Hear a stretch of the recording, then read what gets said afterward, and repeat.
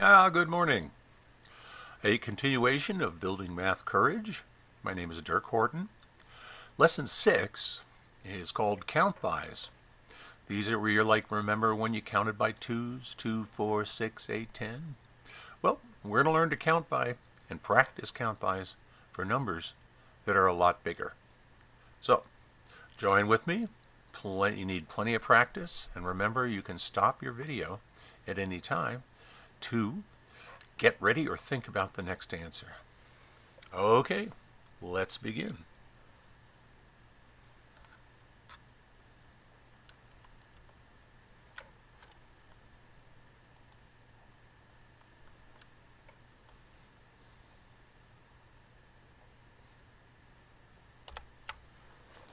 All right, we're now going to count by 8, and again you'll begin to see the way this works.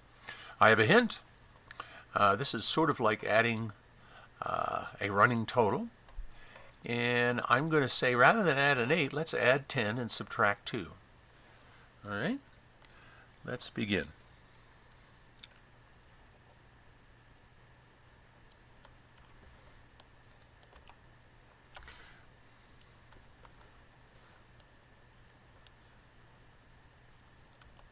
All right. If you look at that, if we take an 8 and we add 10, that's 18. Minus 2 is 16. Let's try adding 8 to 16. That'd be adding 10, which would be 26, and then taking away 2, which would be 24. Let's see how well you can do.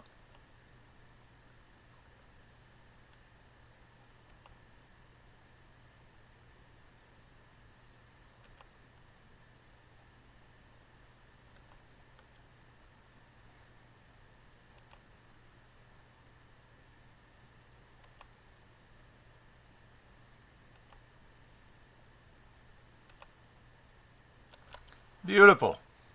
And if you take a look at that, what we've got is counting by 8s. That would be 8, 16, 24, 32, 40, 48, 56, 64, and 72, and finally 80. Now remember that multiplication issues, or learning multiplication, one of the best ways to think about it is it's just repeated addition. That's what we've been doing here. And the lessons in the future will also include division, which also can be facilitated by doing count bys of the divisor. Well, let's do some more. Let's count by 11s. That's a fun one. Okay, and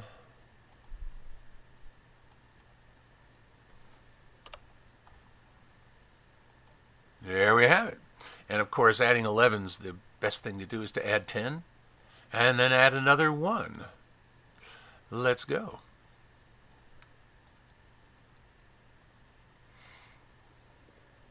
Add 10 and another 1. Counting by 11s is fun because the pattern is very much like counting by 1s.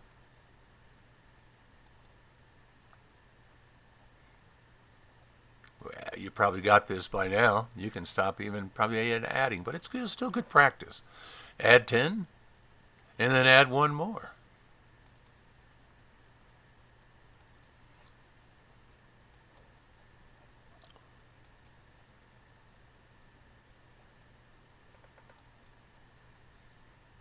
Okay, bravo.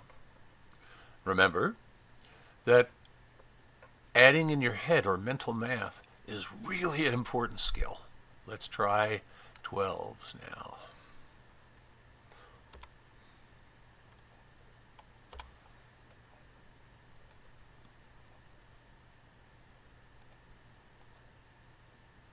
Are you ready? And the hint here is to add 10 and then add 2. Ready? Let's begin. Add 10, that would be 34, plus 2. And let's see if you can count by 12s, thinking about it like this.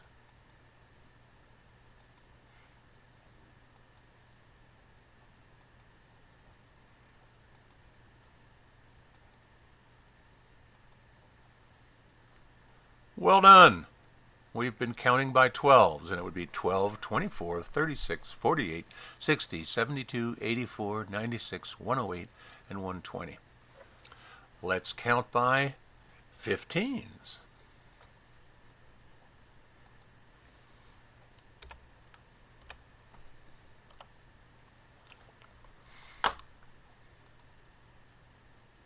And the hint here is, of course, to add 10 and 5. 15s are pretty easy, but let's go for it. All right. Add a 10, that's 40. Add 5, it's 45. So let's practice.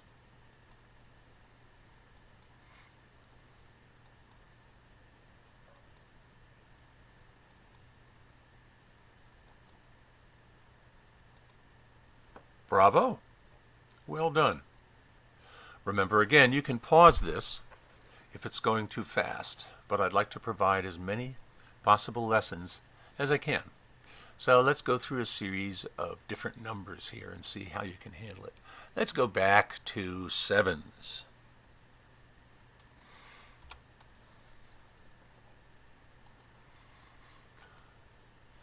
All right.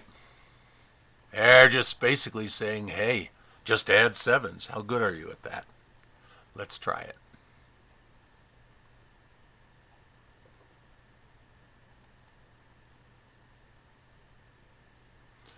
You can kind of do your chunking again if you can chunk to 10. For instance, adding a 7 to 14, you should add a 6, which will make 20, and then one more. Okay, let's see a practice. Here's again another chance for chunking. What you want to do, all right, is add 2, and then there's 5 left.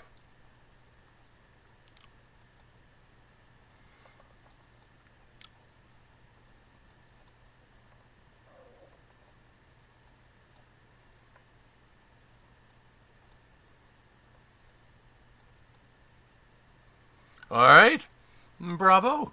There you go. A few more of these. We're going to get to double digits a little bit, so let's see if we can make some interesting ones here.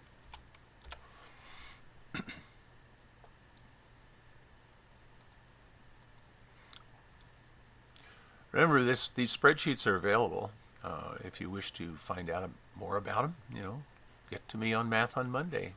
Give me a hoot, and we'll see what we can do. Remembering that Excel plays on almost every single program, every single computer out there, both Macs and the PCs. Okay, let's begin. Add 20 plus 1, that's 41 plus 1 is 42. Add 20, then 1, that's 63. So let's see if you can continue.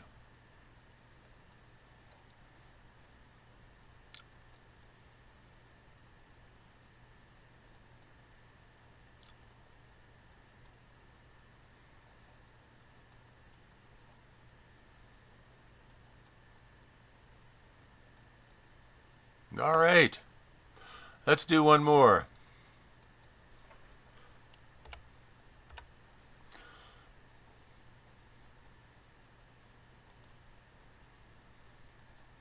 $25 is an important one because you'll see this happening a lot. And it's great to get this pattern down, okay? Let's go. Think of it as money sometimes. It really helps.